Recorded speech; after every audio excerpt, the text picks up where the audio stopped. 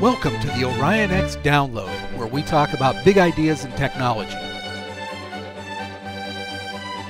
Hello again, I'm Dan Olds, and we're here with another edition of the Orion X Download.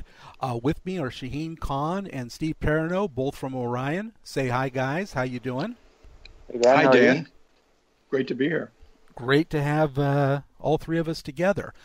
Our topic today is going to be very complex. So we're going to take probably 2 or 3 shows to cover this. We'll take as many shows as it takes to cover it, because that's our commitment to you, the listener.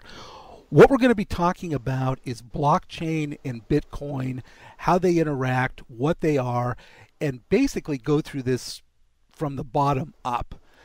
And, you know, if you've been watching the industry press, blockchain and Bitcoin have been described as the ultimate model of distributed trust, the ultimate currency for transaction transparency, an entirely new world currency, and some have even said it's the biggest invention since the internet. I don't know about that, but someone who's done a lot of work with Bitcoin and blockchain and knows an awful lot about it is our own Steve Perrenod. Now, keep in mind that we are connecting to him through the internet to Thailand, so his audio may not be top-notch, but getting Steve on the line and talking to him about this is well worth a few pops and cracks. So, Steve. So Bitcoin has only been around for 8 years, and if we go back 9 years, at the end of 2008, we were right in the depths of the Great Recession. Oh, yes. And faith in financial institutions and central banks and money center banks and fiat currency even was at an all-time low. Banks were dropping like flies, in fact. Banks and brokerage houses and giant insurance companies being bailed out to hundreds of billions of dollars by the U.S. government.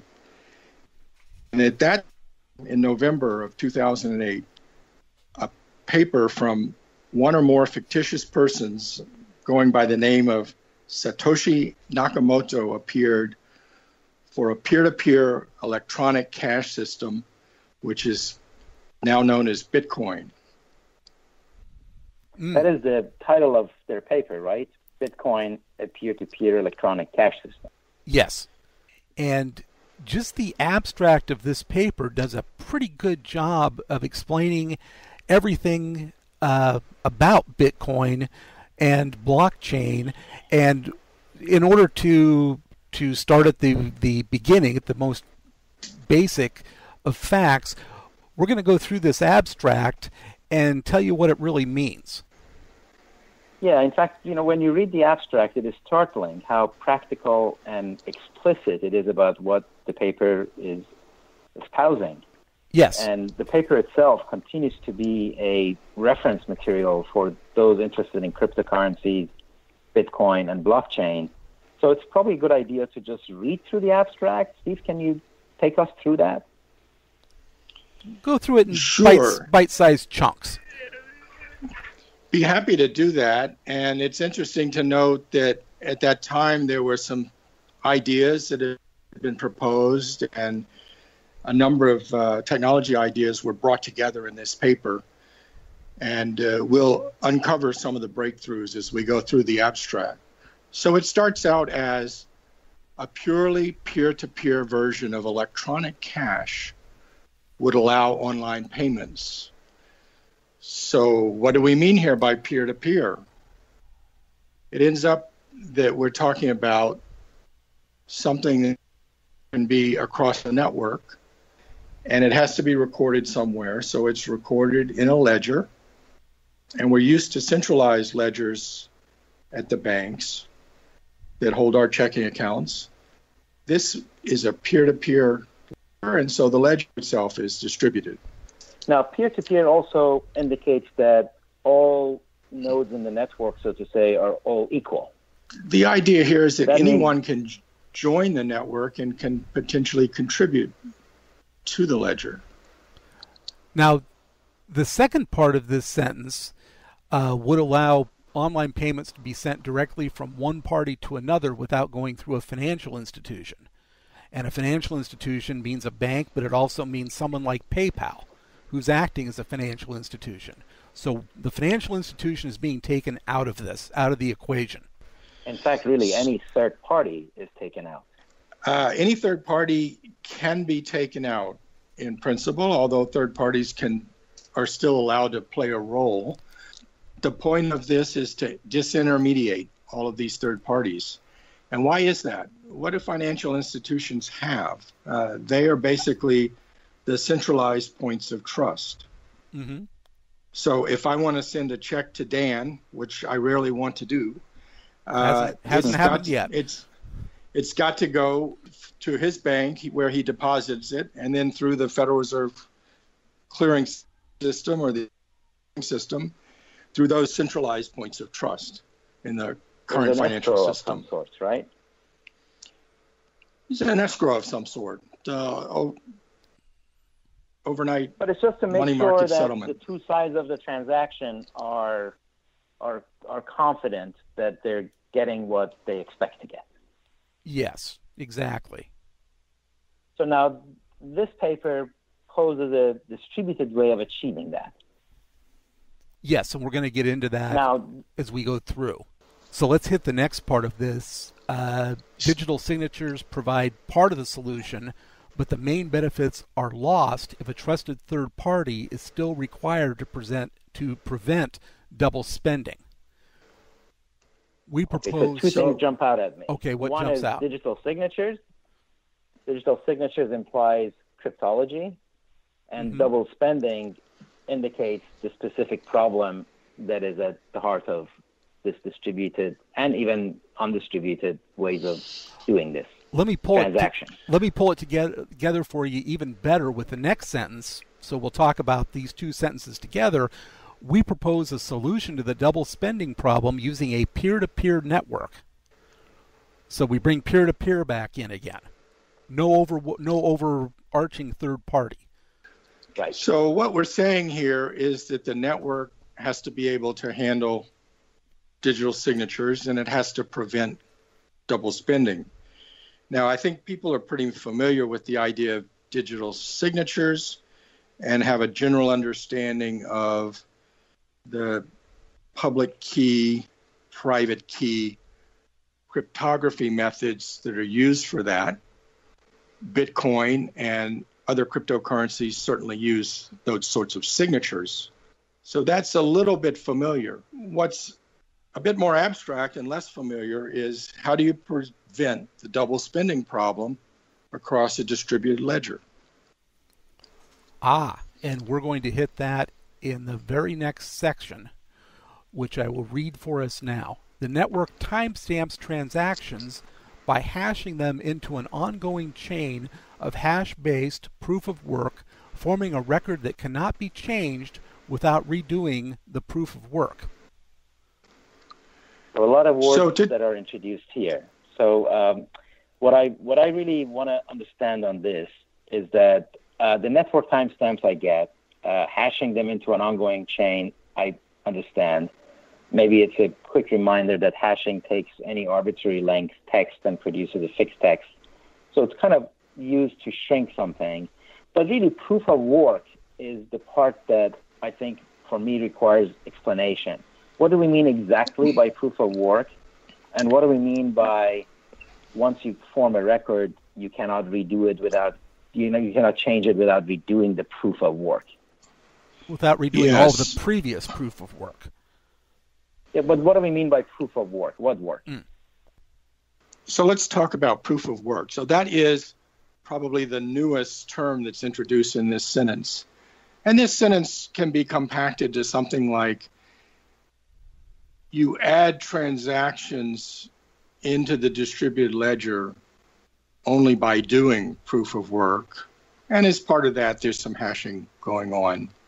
So what is proof of work? Proof of work is really the requirement for nodes on the network to solve some sort of cryptographic problem that is coupled to this hashing that was mentioned and is coupled to the transactions.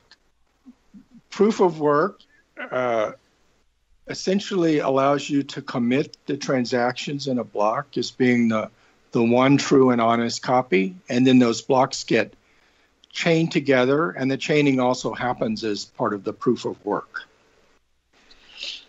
But is proof of work just a computational obstacle that is put in front of validating and locking a block of transactions? Is that all it is, or is it actually doing something else? A proof of work, as it's implemented in the protocols described here, does two things. One is that it validates the transactions and stamps them into the ledger indelibly. And the second is that it provides a reward mechanism for the entity, the compute farm or the compute pool that actually validates the transaction. And that reward mechanism is the Bitcoin itself. So Bitcoins are provided to the successful achievement of proof of work. And then the transaction, by being put into that block and the work, is super encrypted and locked into a block, and the block is locked in with other blocks. Yes, the encryption happens with hashing. Mm-hmm. So all of the transactions are hashed together, and the chaining happens by taking the hash from the old block and putting that into the mix. So it becomes part of the new hash. Okay. The new hash being a cryptographic contraction of all of the information. Say that sentence again. You dropped. You broke up. The new hash being a cryptographic contraction or coding of all of the information within the block. Gotcha.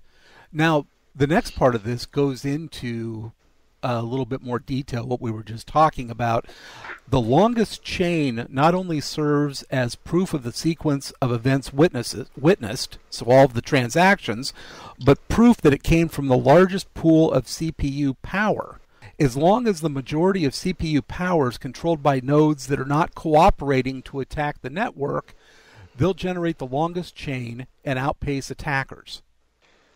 So the chain is the chain of blocks that are chained together, as the hash of block 0 is now included in the hashing process for block 1. And what happens is all of the miners, and I'm introducing a new term there, but the miners are the computers that are doing proof of work. All of those miners are attempting to solve the cryptographic problem in parallel. Only one of them reaches the solution first. And as it does that, it broadcasts its solution and it adds that block onto the chain. And so the ledger that it holds is now the longest chain. Mm-hmm. So what is interesting is that it's not like everybody on the network gets to have one vote because they're on the network. Everybody with a CPU gets to have a vote, assuming they are willing to dedicate that CPU to do all the proof of work, computationally intensive things. So if the largest pool of CPUs has to vote to create that validation, then there is this direct link between the longest chain and the largest pool of CPU power. And if you have a large pool of CPU power and you could do this work and make money doing it, then maybe it behooves you to do that instead of using that to hijack the network. Am I getting it? You are getting it. It's kind of a lottery system. And so, the more computers you throw at it, the more chances you have of solving the problem and earning the reward. And most of the actors are assumed to be honest actors. And if you wanted to disrupt the honest chain, you would need more CPU power than everyone half. Else combined. So that is, you would need 51% of the compute power as a dishonest actor. And in fact, it becomes tougher than that, but we can defer that discussion. Right, because let's go back to the abstract. Okay, back to the abstract. Next part of it is the network. In fact, this is the last part of it. The network itself requires minimal structure, messages are broadcast on a best efforts basis, and nodes can leave and rejoin the network at will, accepting the longest proof of work chain as proof of what happened while they were gone. So if Dan takes his supercomputer offline and he comes back the next day, he just picks up the proof of work chain and assumes it's good. That makes sense. Because we know that all the Right. blocks have been generated and validated, and different pools are validating the blocks. So once you get five or six blocks on the chain, then the old blocks are very high probability of being valid. Right. And if you want to hijack a particular transaction, there have been a lot of other transactions in the meantime, and you have to redo all of those too. You have to roll back the chain and then build it back up, and that becomes more and more computationally difficult, right? Right. That's exponentially difficult. And so you'd have to go back half a dozen blocks and try to outrace everybody while they're still adding new blocks, and you could never catch up. That's a good system. And that's what is Excellent. preventing counterfeiting and general mischief. All right. Now, I suggest that, reread the entire abstract, because I think that abstract pretty much sums it all up really nicely and explicitly. And maybe we can come back and drill down into different aspects of it. Sure. Let's run through the whole thing again. BitCoin, a peer-to-peer electronic cash system. A purely peer-to-peer version of electronic cash would allow online payments to be sent directly from one party to another without going through a financial institution. Digital signatures provide part of the solution, but the main benefits are lost if a trusted third party is still required to prevent double spending. We propose a solution to the double spending problem using a peer-to-peer network. The network timestamps transactions by hashing them into an ongoing chain of hash-based proof of work, forming a record that cannot be changed without redoing the proof of work. The longest chain not only serves as proof of the sequence of events witnessed, but proof that it came from the largest pool of CPU power. As long as a majority of CPU power is controlled by nodes that are not cooperating to attack the network, they'll generate the longest chain and outpace attackers. The network itself requires minimal structure. Messages are broadcast on a best efforts basis, and nodes can leave and rejoin the network at will, accepting the longest proof of work chain as proof of what happened while they were gone. That sort of says it all. Excellent. Yes, it's a pretty dense set of sentences, because every sentence introduces a bunch of concepts, and they are at the core of what makes this thing work. Yes. Excellent. So, and for those that want to read the paper, it's a pretty dense paper, only 9 pages in length. So we encourage you to do that as well. but you may not need to do that, because in future shows, we're going to be going through basically cryptocurrency, Bitcoin, A to Z. We're going to be talking about what is money, how money as we know it today compares and contrasts to cryptocurrency, how cryptocurrency can be used, etc., etc. So that'll be in our next shows. Thank you guys. I want to thank you guys for coming in and providing so much explanation to this. Until next episode, thank you. Yes. And, you're welcome, Dan. And we Thanks. will talk to you both again in our next episode, where we delve deeper into Bitcoin and cryptocurrencies.